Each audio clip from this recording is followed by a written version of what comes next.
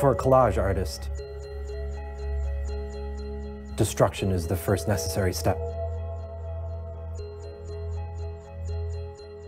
Your materials need to be broken down before they can be put back together in a new way. Sometimes I stop thinking about it as a dollar bill. I just think about it as materials. I have to remind myself sometimes that it's worth money. I have to remind myself what it means to people. It's something that people worry about. It's something that people fight over. I think the worth of a dollar bill and the taboo around destroying a dollar bill makes people pay more attention to what it is that I'm doing than if I was using any other piece of paper.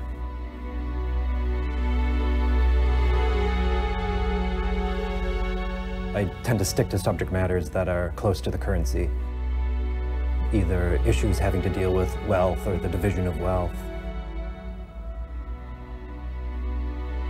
issues of American identity. It's wrapped up with capitalism. I mean, it's wrapped up with the American dream.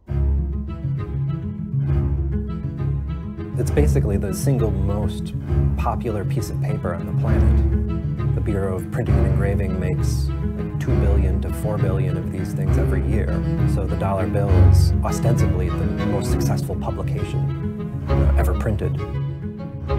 Anarchists are certain I'm an anarchist because I cut up a favorite tool of the oppressor. Capitalists think I'm a capitalist because I revel in it.